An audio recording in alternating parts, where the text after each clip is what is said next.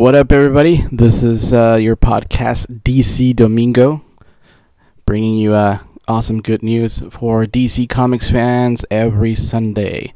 I will be doing more as the TV shows come back and as the excitement of the summer releases come into play. The picture that you're seeing right now, it's a picture of Rorschach with the back signal behind him. If you don't know much about it, basically, go check out DC Comics Rebirth. It was a great refocus of the entire DC Comics universe, where they found the Watchmen pin, bloodstained pin smiley face, in the Batcave. The other cool thing is that you saw some really amazing things that were probably attributed to Dr. Manhattan joining, the entire DC comic universe. It was one of the biggest news last year. This year, it appears that we are going to get, the Watchmen being introduced. Earlier this week, we saw some really awesome cover arts of Batman and the Flash investigating the pin. And there has been some hints here and there, mostly in the titles of Teen Titans about it, but there hasn't been like a really full-on investigation or reveal of this event that I'm pretty sure is going to cover summer until the fall. And I'm sure there's going to be a lot of collectibles. I'll keep you guys informed, giving you guys my awesome, honest opinion on it, because, a lot of comic book reviewers are not like me. I like to read comics story arc-wise. That's why it takes so long to review some stuff. I don't just want to review, 1 minute of a song. I want to review the whole album. So most of these comics, they have long story arcs, so I don't really think it's fair to review them issue by issue. For instance, Frank Miller's The Dark Knight 3, some of the issues receive mixed reviews. Some of them say it's the best thing ever, and then some are like, eh. But I think if you're gonna criticize the entire novel, you don't criticize it chapter by chapter. And that's a problem when you have serialized comics like our industry has. So you'll be getting some reviews when most of the things are completely finished and done, so you get some kind of appreciation. For me, I kind of grew up with comics, but I also grew up reading complete stories growing up. I remember that I read Watchmen, the graphic novel, in novel format, not in, serialized monthly comics. So that had a bigger impact in book format than serialized comics. The other things that I've read, in just mostly one sitting, was Final Crisis by Grant Morrison. I started around 9 a.m. and I finished around 8 p.m. That was an amazing thing, and it's just me not just reading it, kind of flying by through it. No, I actually look at the artwork, the composition. I try to immerse myself into whatever character is speaking or whatever is going on in the world. I try to imagine it myself. It's kind of the magic of being a reader and having creativity. You kind of get to fill in between the panels. I recommend it for everybody else. So I'm really excited about the Watchmen coming into the DC universe, because they have Jeff Johns writing it, and some of the new talent from DC. It's really killing it in sales and reviews. Not that that matters to me as a fan, but hey, if more people are excited about comics, hey, everybody wins, right? So that's a really, really awesome news, and that's why I took this awesome picture of Rorschach with the back signal, because I have that poster, and somebody gave me the back signal laser pointer for Christmas, so why not showcase it?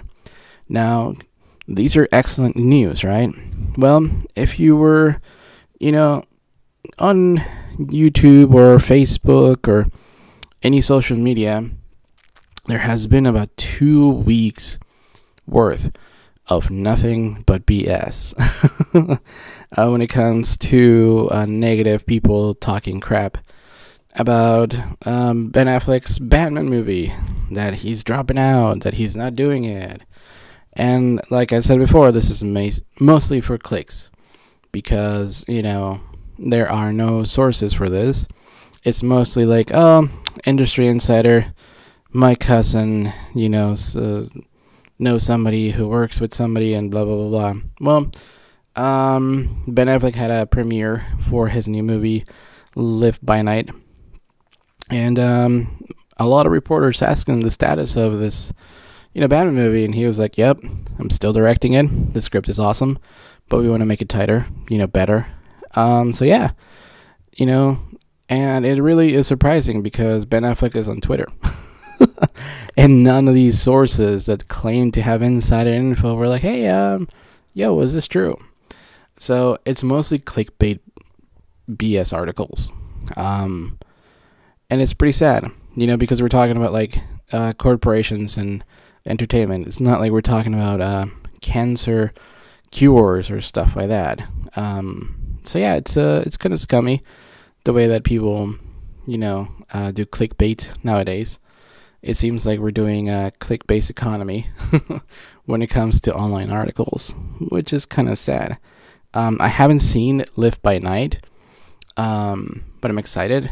Based on the short, clips that I've seen, and Ben Affleck seems really excited about it. He was on Jimmy Kimmel. He was talking about the Batman. He's like, yeah, we're doing it. It's good, but we want it better, which is great. You don't want your company to just churn out these things like there's a formula and they're all bland. Whatever you make of Batman vs Superman, people are still talking about it. How many people are still talking about Ant-Man? And I think that's one of the coolest things that I like about DC is that for me, I enjoy it. I get it. People that don't get it are missing out. And they're letting all the haters kind of ruin their day. But, hey, you like what you like. Speaking of, I normally don't like fighting games.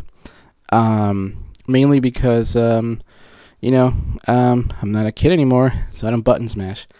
I like, a little bit more strategy, a little bit more immersiveness, like Skyrim, Mass Effect, Witcher 3 or something like that is a little bit more immersive. So when I heard that there's a sequel to Injustice 2, I was kind of like, I don't know, it's not for me. But it has DC Comics, and it has some pretty cool story attached to it. I believe we're getting the story trailer on the 17th, which is a Tuesday. So we'll see, because usually with this Injustice video games, you get tie-in comics and graphic novels. So even if I don't enjoy the fighting game, I'm going to have some pretty cool material coming to me as a consumer that I can, read and enjoy. So that's pretty nice, I might have, some reviews on the video game if I end up buying it. If not, there's a lot of YouTubers. I recommend J-Roar, who's a giant DC fan. I'll go ahead and include his link. He's really popular. I don't think he needs the subscriptions, but whatever. I like his style, so subscribe to him if you want. He is awesome. Now, the other cool and really awesome news that we have for you this week, it's actually twofold. One is that we have an update on the Green Lantern movie. We have David Goyer and Justin Rhodes as screenwriters, and 2 Green Lanterns have been confirmed, Hal Jordan and Jon Stewart. Now, as far as marketing goes, the studio heads have decided to stick with making DC Comics comparable to other movies. Now, what does that mean? Well, with Man of Steel, they basically, they were inspired by science fiction. and they made a dark science fiction film, which a lot of people were like, what? Why? And if you know Superman's origins as a science fiction, there was no superheroes prior to Superman, which fits Man of Steel. When Batman vs. Superman was made, it was basically made, it's a homage to the 1940s movies that were based on Batman and Superman in black and white, part of movie serials. Back in the day before television, we had movie serials, and there's been 15 movies of Batman, 15 movies of Superman in black and white, from the 1940s, and you should check them out if you want to. They're on YouTube. But yeah, so for this, Green Lantern's obviously going to be science fiction. Now, as far as what material is covered, the Green Lanterns are space cops. They're the keepers of the peace, as it were. And, one of the seminal buddy cop movies is Lethal Weapon. Even though it has a lot of comedy in it, it was dark for its time. Because Mel Gibson was basically dealing with like post-stress traumatic syndrome. And, you can't really joke too much with that. I believe that Hal Jordan is going to suffer some of the guilt of being a flight pilot, serving in the army. And Jon Stewart also has a military background, but not as traumatic as Hal Jordan. So there's going to be, kind of a nice buddy comedy dynamic in a very serious, dark, sci-fi movie. Now, what do we mean by that? Well, The Rock, Dwayne Johnson, spoke about this earlier in the week, and he's promised that he wants to bring his favorite character from DC Comics, Black Adam, from the Shazam or Captain Marvel comics, to life. And he doesn't want to force DC Comics to be light for the sake of dumb, because that would be detrimental to the business model they have going, and also because it wouldn't feel organic. He is promising to have fun with these characters, meaning that they're going to go all out to deliver what's in the comic book pages and not what, hipster internet people think of them. So, that's really good news for DC, and looks like the meeting between The Rock and the studio heads was very, very good. Now, oddly enough, I was looking at my timeline on Facebook, and about a year ago, towards the end of January, we were treated with a small preview of Batman vs. Superman, and it had a really nice 22-minute presentation with Kevin Smith and Jeff Jones, and we got to see a new trailer for Suicide Squad. We got to see like the first glimpses of the Wonder Woman footage with Patty Jenkins, the director.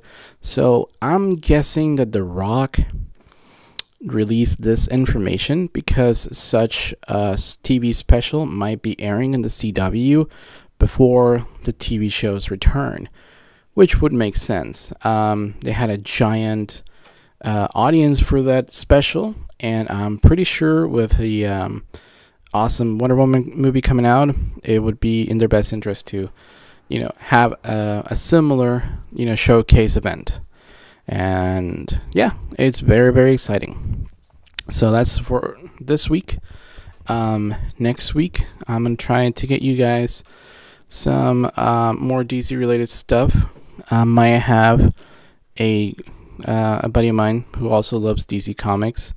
And yeah, if you know anybody that likes DC Comics, send them my way, and I'll be linking all the cool pages and groups that I belong to on Facebook and then Twitter. All right, guys, have a good one. This is DcDomingo saying, make it DC. Thank you. Bye.